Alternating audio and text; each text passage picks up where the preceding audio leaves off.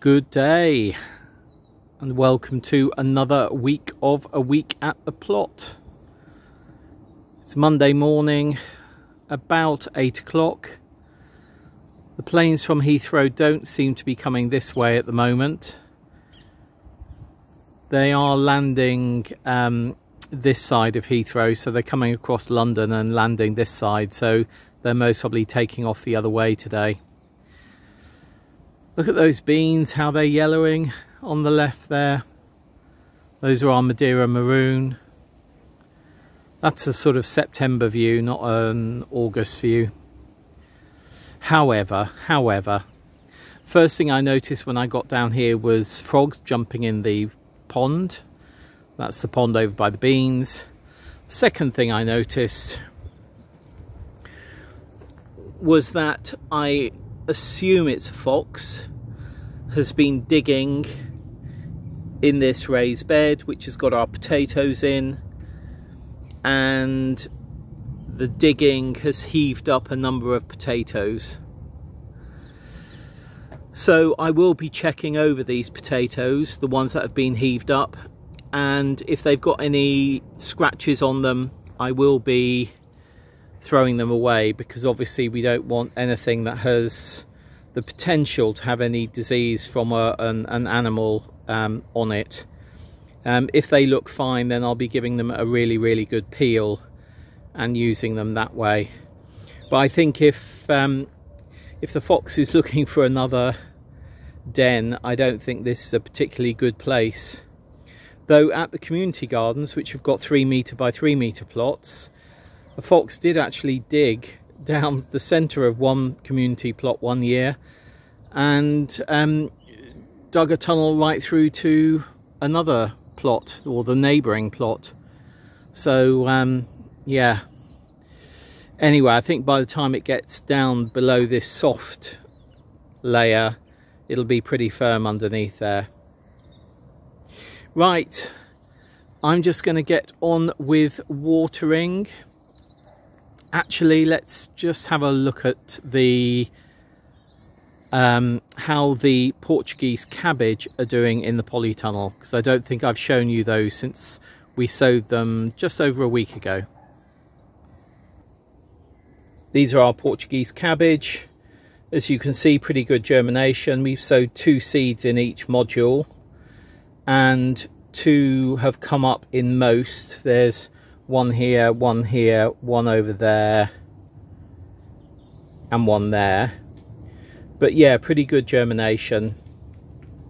And I will be pricking those out. In fact, shall I do it now? I might as well do it now.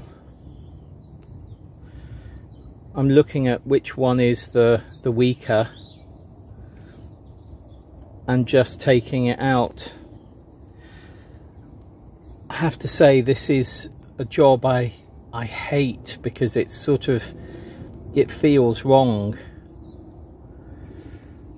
but it's what I decided to do for this load here, this sowing. Sow into modules and then thin.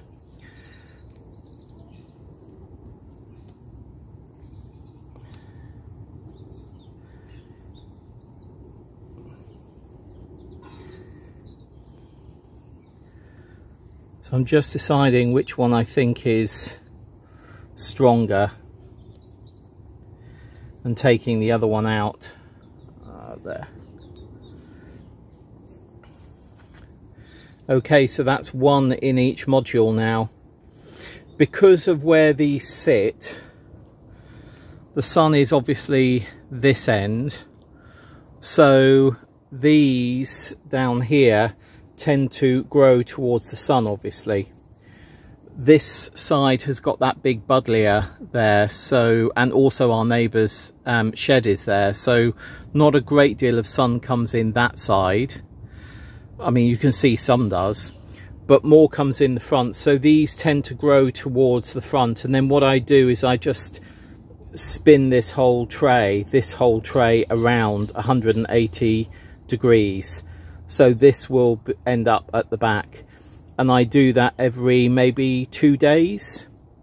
These don't need to be in the polytunnel. They're not in here for heat. They're actually in here because at the moment this has been the cooler area because of the shading here. I think maybe sometime this week we'll take them out and put them into our grow house where the turnips are. As you can see, we've got those tomatoes still there. The lady we were going to give them to says she does want them, so they're going today to her. Our cuttings from Guernsey, all doing okay. Not sure about this pink here, but this one's doing okay. This one's sort of doing okay. Not sure about that one, but we'll see. But the geraniums, yeah, I'm not sure if you can see, there's a little bit of growth there on this one. Bit of growth there, bit of new growth there. If we come over to these, where I've just plonked our thinnings, so that's what they're called. The Hottentot figs, they seem to be doing fine. This one over here, maybe not. No, definitely not. But in terms of geraniums, I think this one, don't think anything's going to happen there either. No, but look, there's some growth there on this one, growth there. All of these are doing okay. That one, obviously nothing in there, don't know why. But yeah, and over here, new growth. That's looking healthy. I think new growth under there. So yeah, I'm happy with all of our cuttings. It's actually now 6 hours later than it was for you 1 minute ago. And I'm back. I know it's a bit odd, but I'm back down, and you can see that in the 6 hours I've been away, these have been growing towards the light quite significantly. Yeah, let me just pop in the shed and I'll explain why I'm 6 hours later. Yes, it's now 3:30 and I was down here this morning, what was that, 9 o'clock? So it got to a certain point where I was going to show you that last tray of cuttings, and then for some reason you could hear my voice but you couldn't actually see the picture in what I had filmed. So I thought I'd pop down and just sort of finish it off. And boy, is it hot down here. 42.5 degrees in the shed at the moment, and I'm a bit sweaty Betty, I must admit. However, there was obviously a reason for me to come down, not just to film that last tray of cuttings, but also to bump into somebody that I gave a pair of boots that I wasn't going to use again. I gave them a pair of boots yesterday. Look what they've given me.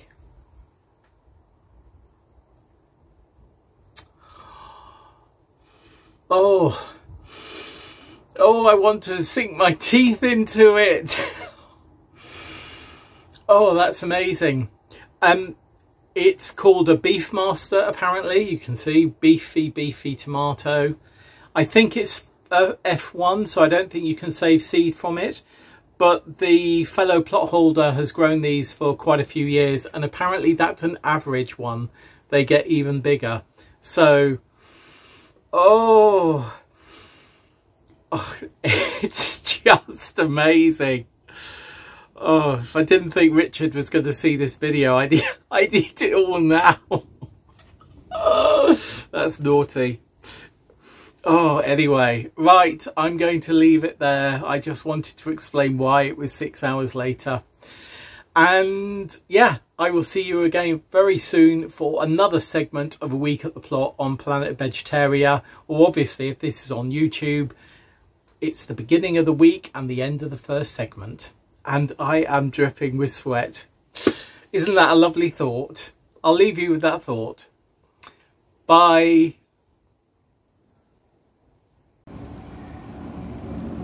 Good day. We have rain. And good rain at that. It rained last night quite heavily. We had 2 bouts of short bursts, about 5 minutes each, around, I think, 7:30, 8 o'clock, something like that. And then it got quite humid. And I think it must be about 11:30 now. And about an hour ago, it started with light drizzle. And now we have constant light to medium weight rain. Is medium weight a term when it comes to rain? I mean, it's sort of the middle between light and heavy, if you see what I mean. It's good rain. It's rain that will actually soak into the surface of the soil, or at least begin to soak into the surface of the soil, allowing deeper penetration should we get more rain. I don't know how long this is going to go on for, but hopefully all day. Hopefully. That would be great. It would mean I wouldn't have to water as well. So yeah, that would be really good. Anything to cut down on watering, though of course what we don't want is blight. Which I don't think, I've looked at Agricast and I can't see significant blight in the area, but of course that is the potential with rain. Anyway, I'm going to leave it there and get back to my desk and carry on working. Bye. Good day. It's Thursday afternoon and it is very, very humid down here today. There's a lovely breeze, which is absolutely great, but the humidity is there. And the reason being, yesterday the skies opened and it bucketed it down. I was finishing off my next article in the series Guernsey Gardener in London for the Guernsey Press, which will be in on Saturday. And I looked out from our back window at the top of the house and just thought, gosh, it's gone really grey. And literally moments after I thought that, I was sort of gazing out the window and it just started chucking it down. And chucking it down so much, in fact, that Richard was shouting upstairs to me, shut the windows, because on our landing where the wind and the rain was coming in that direction, or the rain mainly, it was actually coming in the bottom of the sash window. So yeah, it needed to be shut. The windows needed to be shut because the rain would have come in. It was that heavy. After about maybe 15 minutes, it lightened up quite a bit, but then it rained, really good rain actually, for about another 2.5 hours. So I think we had about 3 hours of rain yesterday. So obviously everything is looking really clean on the plot. I mean, the things that are already going over, like the beans, you know, we're not, well, unless we get a really, really long Indian summer, they're not going to grow from the bottom again and start producing again. So the fact they have yellowed and they are really going over, their time has come for this year. But I've noticed that some of the things are looking a bit fresher. So the butternut squash, which was looking a bit weak, and some of the cucumbers, which were beginning to look a bit weak, they seem to be a little bit better today. The Oregon Homestead Sweetmeat squash, though, I think I'm going to have to trim it off at the end, because that is, yeah, we've got one forming. I'd rather that one had the best chance of forming, so I'm going to cut it off beyond that one, so that all the energy that gets produced by the plant to produce that fruit goes into that fruit and not into a potential further fruit or growing that vine even longer. But one of the jobs that obviously I've had to do today, because we had so much rain yesterday, is emptying gravel trays.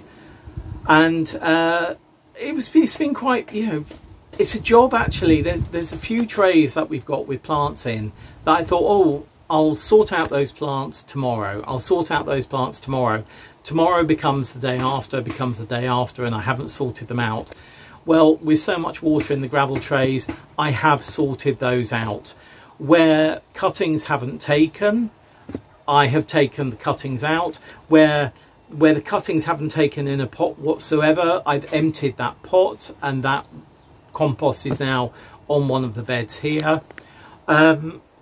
Yeah, I've just tidied up the trays really, and then the water that was in those trays, which is about 1 inch to 1.5 inches, that has in the main either gone over our courgette plant that is doing really well, or gone over the thornless blackberry that we had an issue with. If you remember when we went to Guernsey, it was just at the end of that heat wave, and I said to people, just water these things, and I sort of forgot about that thornless blackberry. By the time we came back, all of the fruit that had formed had just dried. So because there's so many nutrients in that water, that those pots and the container wise module trays have sat in those trays with all that water. There's so many nutrients in that water. I put a lot of the water over that thornless blackberry because, yeah, I want to sort of try and give it a boost. So that's what I have done. What I've also done is I've moved the Portuguese cabbage, as I said I was going to do, the seedlings in the polytunnel. I've moved those into the grow house. But I realised in doing that, and I sort of knew this, but I realised in doing that, that even though 4 container-wise trays or standard seed trays will fit in the width of the grow house we've got, when those trays then sit in a gravel tray, you can't put 2 large gravel trays side by side. So I've been looking at plans online about how I might build a wider grow house than we've got here at the moment. It's not urgent at all. It would be something that I might do over the winter. I do have most of the materials. I might ask one of our plot holders here to help me as well, but you know, we'll see how that goes. But the reason that I've taken those things, the Portuguese cabbage, out from the polytunnel is twofold. A, I wanted to. There's no reason for them to be in the polytunnel, and they'll do fine in the grow house. They'll get some wind, so they'll strengthen up as well. The second reason is because I'm going to do more sowing today. I'm going to be sowing parsley, giant of Italy, and Lollo Rosso lettuce. So what I'm going to do is I'm going to do the same as I did with the Portuguese cabbage. We've got the smaller container-wise cell trays. I think there's 15 in the larger cell tray, and there's, I think, 24 modules in the smaller cell tray. So I'm going to be using that smaller cell tray, and I'm going to sow 2 seeds, as we did with the Portuguese cabbage, per cell. And then I'm going to prick out the weakest once I can see how the seedlings have germinated. So I'm going to get on and do that. I'm not going to show you that because we've done this before, but we haven't actually done it in cell trays before. Normally when I sow lettuce and parsley, I do it in a sort of half-size seed tray, and I just scatter the seed in and then obviously put the compost on top. So it's going to be interesting to see how these do being sown as we did with the Portuguese cabbage, 2 seeds in an individual cell, which will then be planted out once the seedlings have got to a good size. So I'm just going to get on and do that. I'm not going to take you with me because there's something else that we're going to be doing later in the week as well, and I'm not quite sure where we are on the time for the length of this at the moment, but I don't think you want me waffling on for ages. So I'm just going to get on and sow these seeds now, as we did with the Portuguese cabbage. Was it on Sunday? I'll link to that video that we did. And no, it can't have been Sunday because they wouldn't be out. Last Sunday week, actually, that was when it was, wasn't it? I'll link to that video and you can see exactly how we sowed those and how I'm going to sow these. I am waffling now, aren't I? I am. I'm going to go. See you very soon. Bye. Good day. I've been doing tomato cares this morning, thinning out a few leaves and taking off side shoots. Actually, you always miss one side shoot, don't you? Look at that one can come off. These are now, I reckon, 4.5 foot. These are the black Krim and are doing the best this year. You can see they're beginning to, oh, actually, you know, that is soft and ripe underneath already. Oh, look, another side shoot. Certainly don't want energy going into side shoots at this time of year. I think because of the heat we had, which was way out of the optimal range for ripening for tomatoes, which is around 20 to 25 degrees, they just went into a sort of semi-dormancy and stopped ripening, which is what they do. And I think what's happened is, now that we've got cooler temperatures, they've sort of started ripening quickly. But this isn't ripe at the top, but it's very soft down here. I can just feel how soft it is, and you can see how they're beginning to ripen up. Yeah, these are all black Krim. We come over here, these are our Amish Paste. There's one beginning to colour up there. Then on to Brad's Atomic Grape, which, if we go around the other side,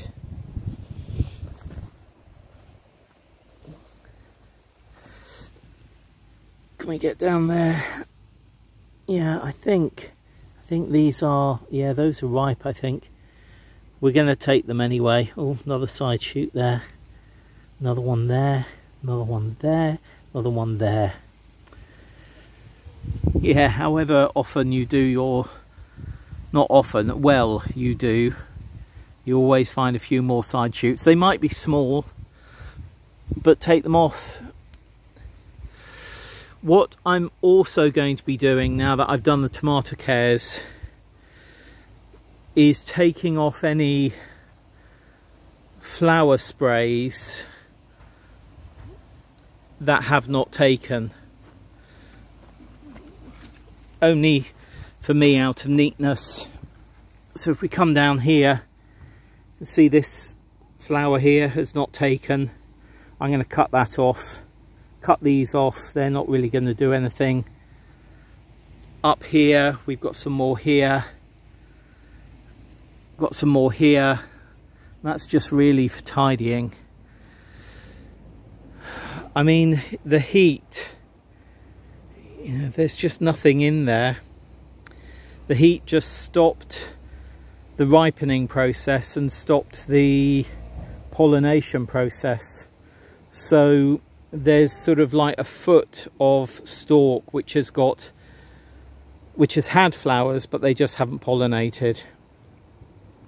But you know, this is looking lovely at the top here. Yeah, real mixed bag this year, tomato wise. Well, generally, I think. Let's go and have a look at the Guernsey tomatoes. Really quite small plants, not what I remember at all, for a reason that I'm just checking. But yeah, but they're beginning to colour up. You can see those over there, particularly. This one isn't a Guernsey tomato in the middle, but most of them are. And then we come over to these, another mixed bag. I think quite a lot of these are black Krim, actually. I was so bad with labelling this year. But again, yeah, those to me seem ripe. Look, that one's actually splitting. That's with the rain that we've had. And then over here, this is a red ox heart. I think that's the only one we've got. These are all Amish Paste. I thought most of these were black Krim, sorry, red ox heart, but it looks as though most of these are Amish Paste, but really not doing anything. And then these here are the Soldacki with the potato leaf tomato. But yeah, I mean, I've really been thinning these. I mean, in some cases you can see here, that's a really fresh cut. There was a branch coming up here, virtually as big as the one that's already or still there, and it just had nothing on it. So as we're getting surprisingly late in the season, even though it's just mid-August, I decided to take any branches that had no tomatoes forming off. So I've thinned them right down. Checking Agricast, I get the Agricast blight forecast daily and there's nothing coming up. So there's no blight in the air at the moment, but you know, who knows, if we have more rain next week, maybe the blight will increase, or come and then increase, so we just need to keep an eye. Anyway, yes, I'm definitely going to be taking these home today and we're going to have those for lunch. What an odd tomato year. See you very soon. Bye. Good day. It's Saturday and I've just noticed this morning that the paths are beginning to green back up. Down sort of almost at the top of the screen you can see two patches of green, but those have always been green because they're where quite a lot of water drops because of A, watering, and B, a water butt. But in front here, in front of our plot, you can see that there's quite a bit of green coming back into that path. It's amazing really how nature mends itself in the right conditions, or rather given the right conditions. Yeah, I have been looking at our squash though, and I don't think they're looking that great. Let's have a quick look.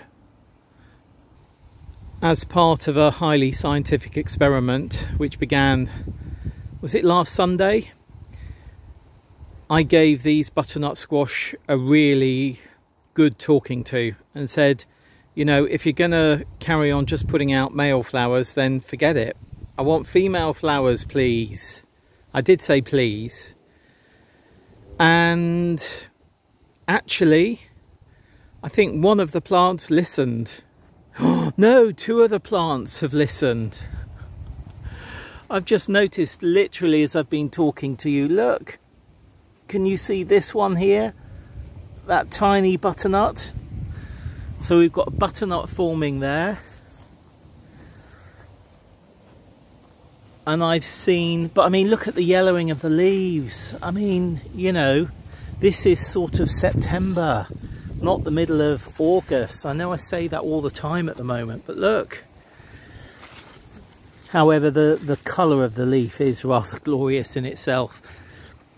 But yeah, no, where did I, oh, here. Yay! Butternut forming. So it looks as though we'll have one.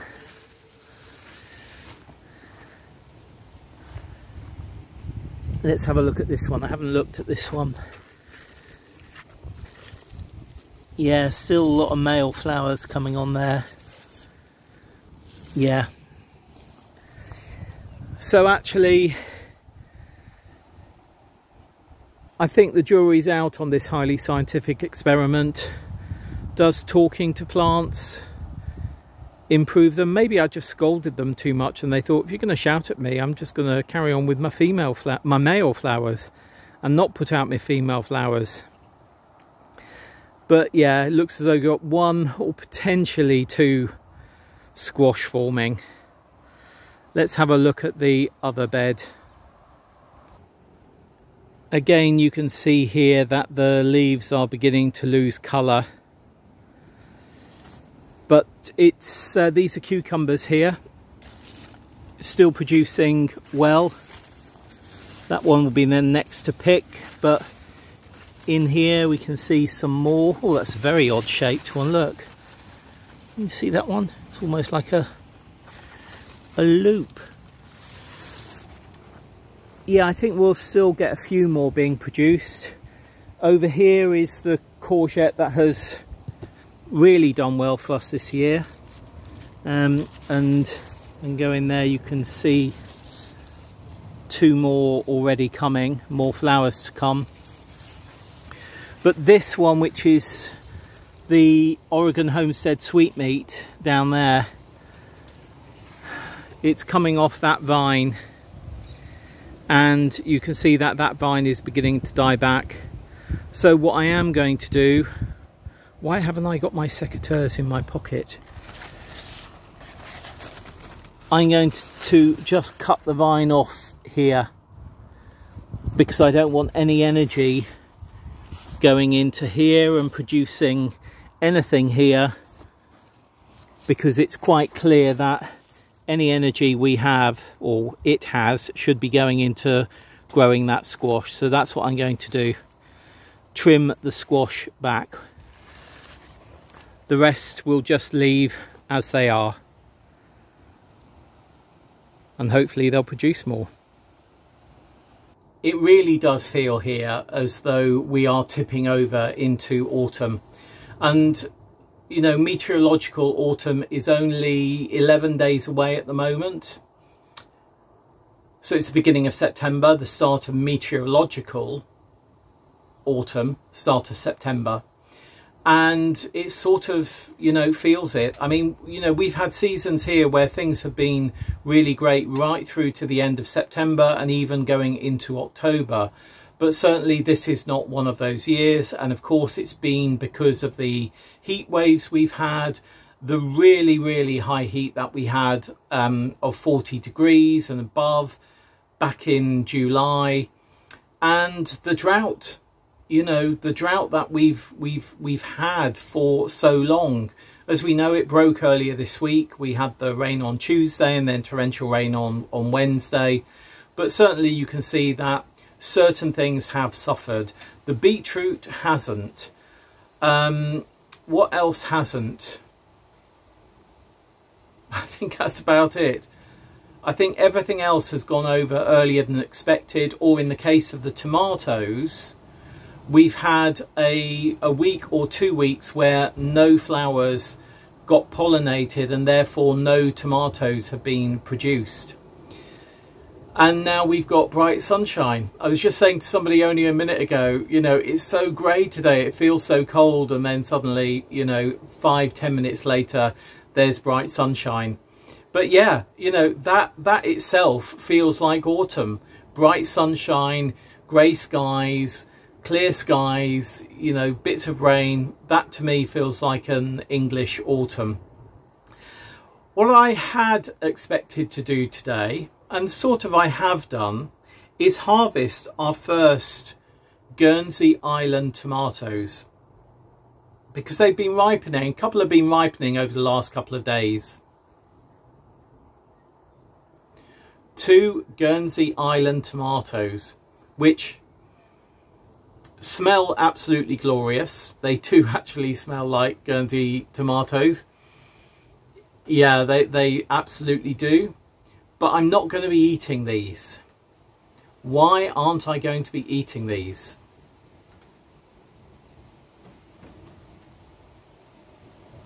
Because they have already been eaten. Came down here and noticed 2 magpies both pecking into these. Well, one pecking into this one pecking into that one. Obviously, I don't know what diseases may be on a bird's beak, but unfortunately, that smell is going to be the only thing I'm going to get. I thought this one would be for Richard and this one would be for me, but no, both have gone to wildlife on our plot. And actually what I'm going to do is I'm going to put these at the base of our Guernsey tomato bed, because, you know, I'd rather that any magpies that come along pick on these two. So yeah, there we are. Bit of a disappointment, that. I think it has to be said, though I do have a few things to make up for it. This is a tub full of cherry tomatoes, real tiny. Look, they're like almost the size of, what's that? Oh, I don't know. It's the size for my mouth, I know that. Oh, lovely, lovely. Fellow plot holder has given us these, so thank you very much to the two of them for giving us those. Another thing, more eggs. Oh, dropped something. More eggs. Another plot holder has given us 5 eggs from her chicken, so that's absolutely lovely. Thank you very much to her. And then thank you very much to my client Patricia, who normally buys me a bottle of whiskey for my birthday. And I said to her, please don't buy me whiskey. I'm trying to cut down on calories, and also because of that, not drink so much alcohol, which makes me sound as though I drink a lot, but I don't. But give me a bottle of whiskey, and yeah, it'll be gone within a couple of weeks, certainly. So she said, well, what can I get you? And I said, look, you know, thanks very much, I really need nothing. So she sent me some money, and she said, I know you want some books, see if you can find them, and if you can, buy them. $64 tomato, 52 loaves, and also there was some money left over from buying these two to buy a Leon vegetarian cookbook as well, which I had been wanting to get for quite a while. These did come from World of Books. Thank you very much to, oh, I can't remember, sorry, who pointed out these were on World of Books. Interestingly, when I did a search for the $64 tomato on World of Books, it didn't actually come up. But when I searched for the author's name, it did come up. So so I've got those 2 books, and I'm really pleased. They're going to be autumn reading, I think. I think I might read the $64 tomato before I read 10 Tomatoes That Changed the World that Faith bought me a couple of weeks ago. But yeah, I'm really chuffed. So thank you very much, Patricia, for my birthday money, and really appreciate it. And yes, thank you. And I'm going to leave it there. Thank you for watching, whether you're on Planet Vegetaria or YouTube. I hope you do like what we do. I mean, if you didn't, you wouldn't be watching, I assume. And if you do have any comments, please put them down below, and I will get round to getting back to you. Any questions, of course, put in the comments below as well. Right, I am going to leave it there. It's Saturday, 1 o'clock. I'm going to be going home for some lunch. We're out at a friend this evening, so I'm going to be editing a week at the plot tomorrow, so I'm not having a day off on Sunday. I will be editing the upload tomorrow, but I won't see you tomorrow. That's what I was going to say. Yeah, so I'm finishing it here on a Saturday. I'm about to pick some lettuce, pick the... Oh, was I going to... No, I don't need to pick that tomato because I've been given these tomatoes. So we're going to have these tomatoes for lunch. Anyway, you don't need to know that. I've got a few more things to do here, and then I'm going to be going home for lunch. And I will see you again another week. If you watch this on YouTube, or I'll see you throughout the week if you watch the individual segments on Planet Vegetaria. Bye.